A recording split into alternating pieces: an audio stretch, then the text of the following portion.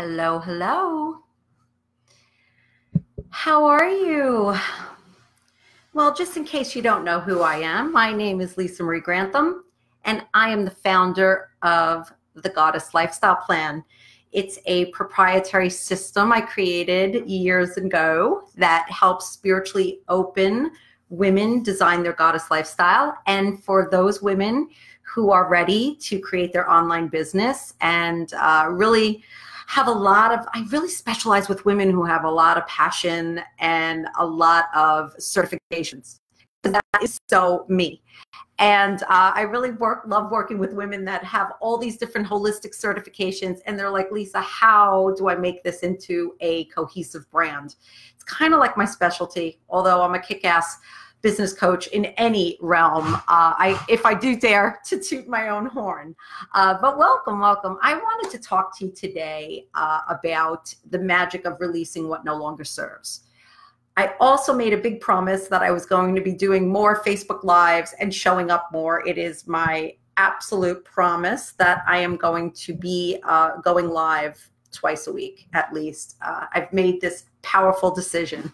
My coach calls it a powerful decision. So it's still not comfortable for me. I'm like not sure when to go live. When can people join me? Do people even love it? I don't know. So what I would love so much is if I'm saying something that you're resonating with and it makes a lot of sense to you and you're like, you could give me praise hands, you could give me hearts, you could give me likes, but just let me know. Let me know that what I'm saying serves you and that you really love what we're talking about. Of course, I love to interact with you, so feel free to chat with me. I have the chat going on the side, and and I'll do my best. I'll do my best to answer everything, and I'm always welcoming of questions. If you have a question for me about goddess lifestyle or magical living or even building an online business, that's what I'm here for, to really be of service. So I see that a bunch of you are joining me, so I'm really excited about that. I'm like, when's the sweet spot for Facebook Lives? I'm not sure. So I've been all over the place. And for those of you who saw my post that said I'm going live at 6 o'clock and then I changed it to 5 o'clock, and when do I show up? 5:15. I so apologize. I'm trying to figure this out, the proper timing, but we got in a little bit late from our erranding and I had to freshen up. I want to look my best for you. What can I say?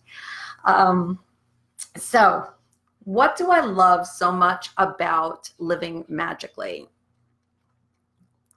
and working with nature? I feel like I believe it is the very best personal growth, spiritual growth trajectory one can be on. We can look to nature and her rhythms and pretty much constantly be working on our lives, bettering our lives, improving ourselves, healing ourselves, working on who we are and who we desire to be. All you need to do is really look outside your window, and I'll explain a little bit more about what that means. So the fall, the autumn, if you look outside, you will see that the trees are beginning to release their leaves. And that, magical living for me is very symbolic. And I found that as well when I look into the world religions and all of that. Spirituality, religion, belief systems in general can be very, very symbolic. So when you're looking outside in nature, symbolically, the leaves are releasing to the ground, releasing what no longer serves. Yes, the trees and shrubs are releasing their leaves because they're not going to need them when they go into their winter slumber. So when I look at that symbolically, I look to myself and say, well, Lisa, what needs to fall away so that you can evolve into the next healthy and powerful version of you possible? And I have my notes here. If you've been with me a while, I'm a proper Virgo. I just love to make sure I get everything I want to say about this topic out for you. So for me, even though it's hot as hell here, and this is the thing, ladies, I'm born and raised in New York, so on Long Island, and we had 4 distinct seasons. I'll admit the last 10 years, some of the seasons just kind of ran into each other, but there was 4 distinct seasons. When it was winter, there was snow and it was friggin' cold. And when it was spring, it was starting to warm up and, there would be spring and I'd be planting flowers. Summer was hot as shit. And then fall was awesome. The humidity went away, the crispy air came in, and there was very, very distinct seasons, which made it easier, in my opinion, the world according to Lisa, to really live magically and live in in alignment with nature's rhythms for this work. Now I live in Southwest Florida, if you haven't heard already, and I'll complain yet again. It is hot like an inferno down here right now.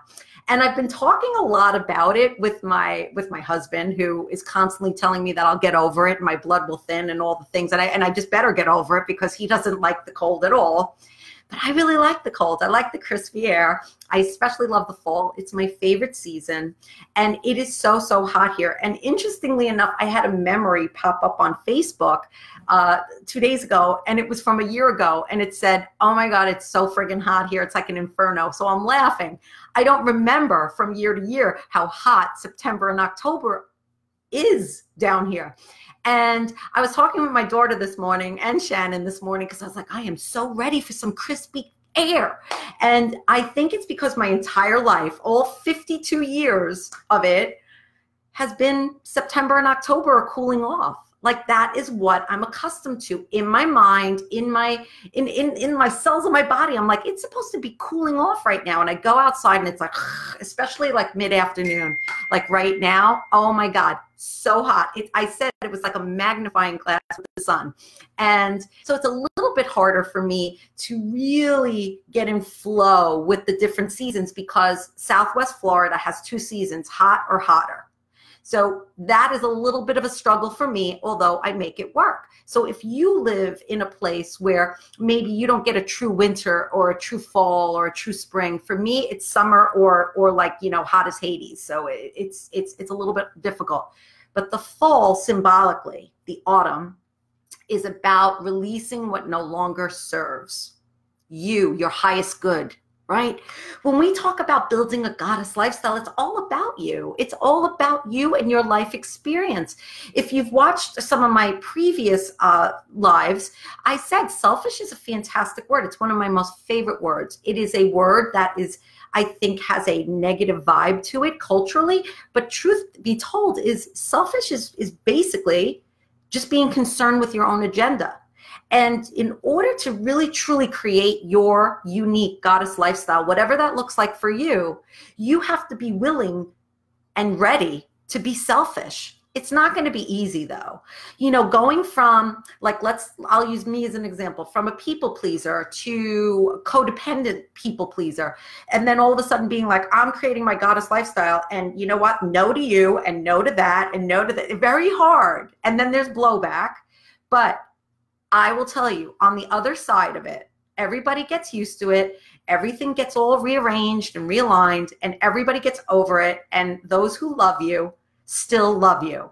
And, the truth of the matter is that we teach people how to treat us by our boundaries, what we say yes to, what we say no to, how we treat ourselves. So I'm going to invite you. It's something I say all the time. Be very concerned with your own agenda. Be very concerned with your own happiness and health. Be very concerned with it. Be very selfish about it. Whatever that looks like. It's a really tough thing for most women. However, I am very loving. Those of you who know me know I'm extremely loving. I'm extremely kind. However, I have wicked boundaries around things. And let me tell you, sometimes I even slip up, because that's part of the empowerment process. We go back to these default behaviors of wanting everybody, like my thing was, I just want everybody to be happy. If everybody would be happy, then I'd be happy. Can anybody else relate to that? If my children were all happy, then I'd be happy. I had 3 kids. There was no way one decision was making all 3 kids happy. So I found myself miserable a lot of the time, just feeling like a total failure. Thank you. Thank you, Anne Margaret. And you know it firsthand, right? You were with me for the whole journey. But it's really about coming home to who you are as a woman. The Goddess Lifestyle Plan is about you discovering your unique goddess life recipe. That's what I call it, because every woman has a unique combination of ingredients that create this goddess life recipe? Like, what makes you happy? And the great thing about a goddess lifestyle is it evolves with you. When I had young children, my goddess lifestyle looked one way. And as my children grew and got more independent, and I had more sovereignty in my own life because of it, I was able to evolve my goddess lifestyle. The ingredients changed. And now that I live on a tropical island, I don't love travel as much anymore. I really love being home. In parentheses, not loving the heat. Not loving the heat in the mid-afternoon, because I don't want to seem like I'm not congruent.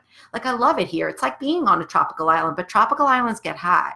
And I don't care where I would be in the world. If it's hot, I'm not happy in those hours. I need some air conditioning. I need some fans blowing, which I did put it on, thank goodness, because I'd be pouring sweat right now for you all. But so that's what I want you to think about. When we And I got off on a little bit of a tangent, but we're really coming back to that it's fall right now. So those of you, my friends up in New York right now, I know you're watching this. You're in the midst of this beautiful, crispy fall weather. You could really embody it, feel it. So I love that. Even buying pumpkins here felt weird because it still feels like summer, right? There's palm trees and we're having record highs of 90 degrees. But those of you who are really enjoying the cooler weather, I invite you to start tapping into nature and looking to nature to take your cues on how to work on empowering and healing yourself. It's one of the things that we work on in my inner circle group, the Goddess Lifestyle Sisterhood. I am going to do a shameless plug just really quick, and then we're going to get to how you could begin releasing. So it is a membership. It is a monthly membership with me. You will have me as your guide and your mentor, as well as a global sisterhood of really amazing women.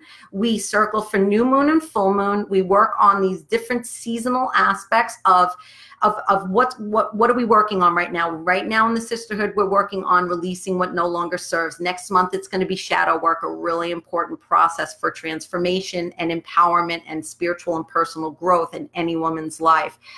You're able to do it with me as your guide and in this amazing group of women. There's a lot of bells and whistles in there. I'm not going to make this is not about a salesy thing, because it's not even open for enrollment right now. I just want you to be aware it exists.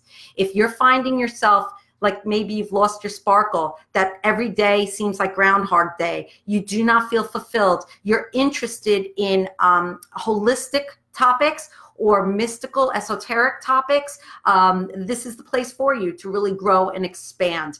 The doors will be open again for winter solstice, which is December. But I put a link up top that if you're interested even remotely, you can put yourself on the interest list.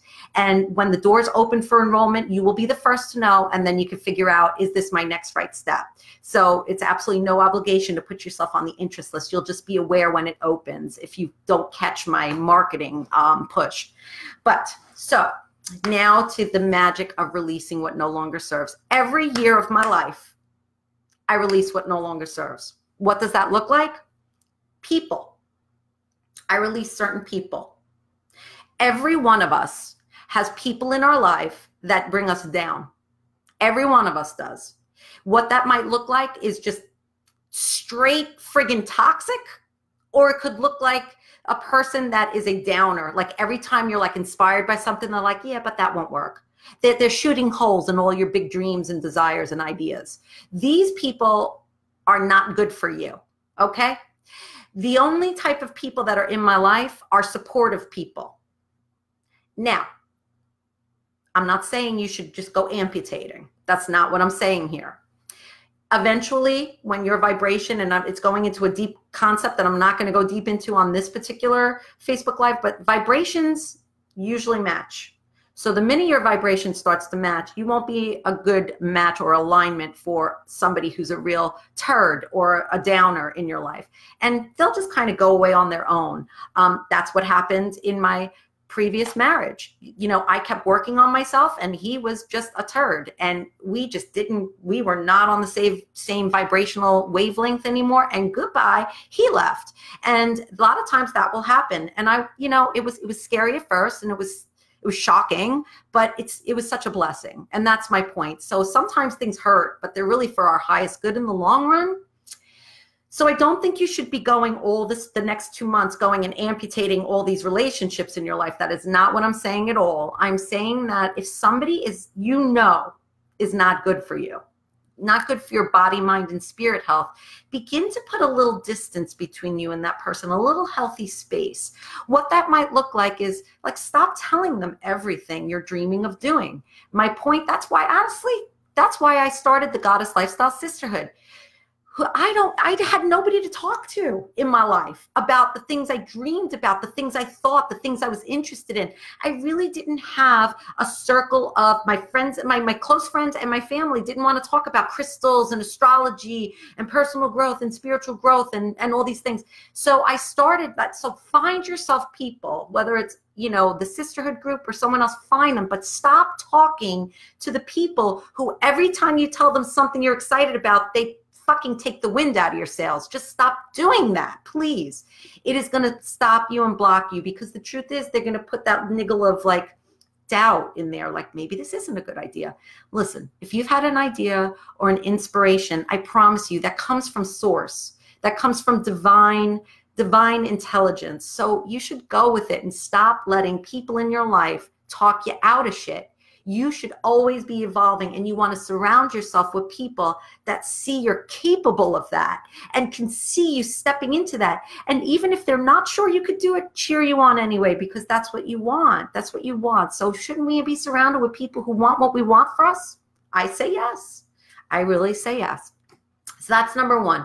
Just start to create some healthy space around the people that are not in alignment with who you want to be, and stop telling them all the things. Start keeping stuff a little closer to your chest. We want to keep our desires, our heartfelt desires, a little close to our chest, and only share them, have discernment around who you're sharing them with. So we can let those toxic relationships kind of fall away a little bit, right?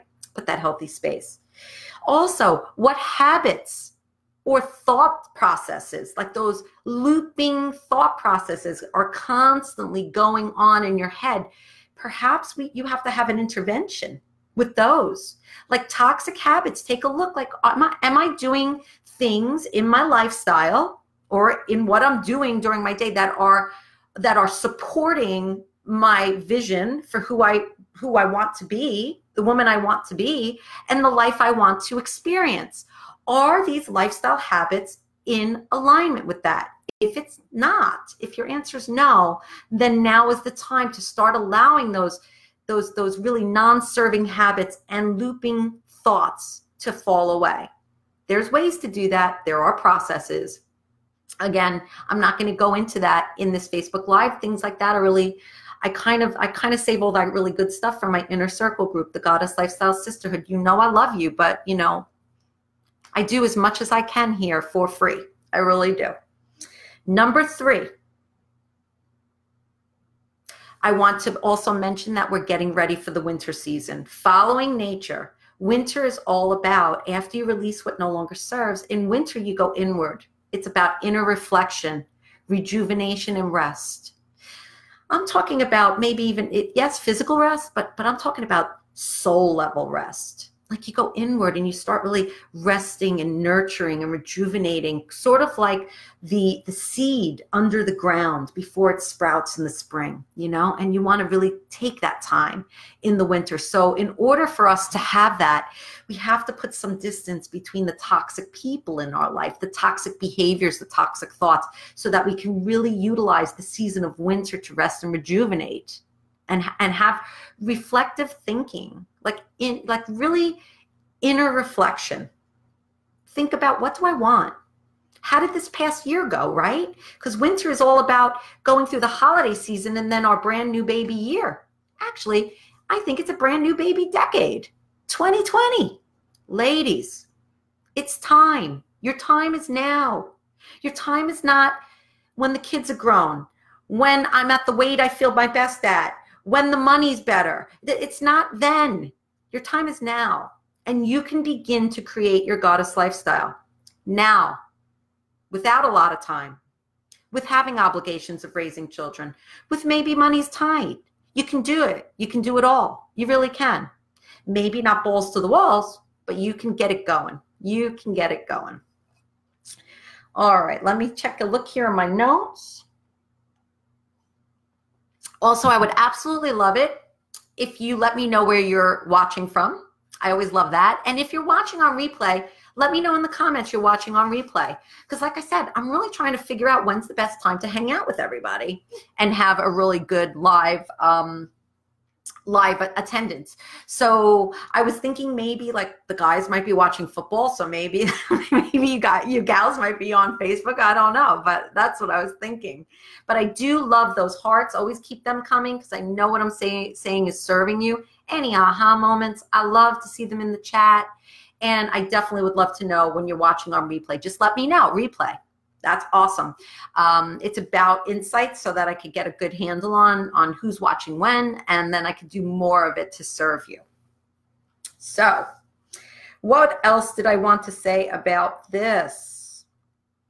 Does anybody have anything to add? I'd love to hear your thoughts on living in an alignment and in harmony with nature and nature's rhythms, like what's going on. You know, I love to do that with on a macro level, which is like the seasons, and then a micro level. We could bring it down really small. It's a very interesting kind of concept that I work off of, and it's like the macro of the season. So there is energetic and personal growth, spiritual growth work to be done all 4 seasons, you know, winter, spring, summer, and fall. And then when you work on a more micro level, you're dealing with the moon phases, right? Every month you have a lunar phases that you can work with. And then you could even take it down smaller and work with the phases of the micro, like the day, every day. Like the dawn is like the spring, if you look at it that way. And then 12 noon is like the summer, right? It's the pinnacle. And then, of course, the late afternoon, early evening is like fall. You're powering down. And then the while you're sleeping is like winter. It's like you go inward, you're resting, rejuvenating for the next day, right? So it's so cool. And I absolutely love it. So I'd love to know if you had any aha moments. If you want to let me know what you're releasing this fall, working on that. Definitely, I would say to begin now, for sure, like really taking a look at my life. Like, is it where I want it to be? What thoughts, habits, people need to fall away a little bit? Take a look at these things.